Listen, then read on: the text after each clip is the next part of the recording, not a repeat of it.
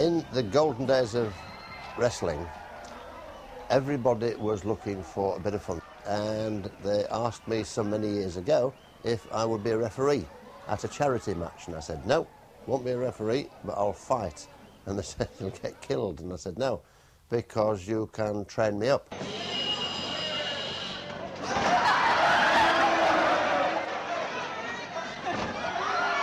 So I did my first fight, which I lost in a spectacular manner, to a gentleman who was the welterweight champion of the world, gentleman Jim Lewis, who had a temper as long as his thumbnail.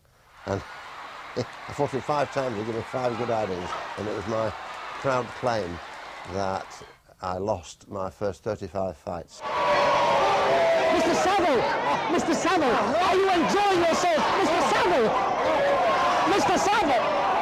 I'm not entirely sure why they were so popular, but they were ginormously popular. I mean, I was a pop star at that time, and I know the difference between being popular and not popular, and these guys had a special niche in the love of the public, and the public sort of loved them. Even if they hated them, they still loved them. Oh, we've only had 1 round. Probably the hardest man ever in the wrestling business. Les Kellet was a legend within the business. Everyone was scared to death of Les because he was so powerful. Hard nut, a very hard nut. No one could take liberties with Les Kellet ever, believe me. I was hard in this respect. I wouldn't stand any nonsense from him. That wasn't just in the ring, that was in the dressing room. To watch him work in the ring, you thought, he's comical, he's funny, isn't he lovely? Watch his feet. Being there with him, I would sooner go in there with 3 wrestlers than wrestle Les. Because if Les was in a bad mood, bye-byes. Nobody likes me. I'm talking about wrestling now. Nobody in the wrestling likes me. Not by any means. And I'm quite well aware of it.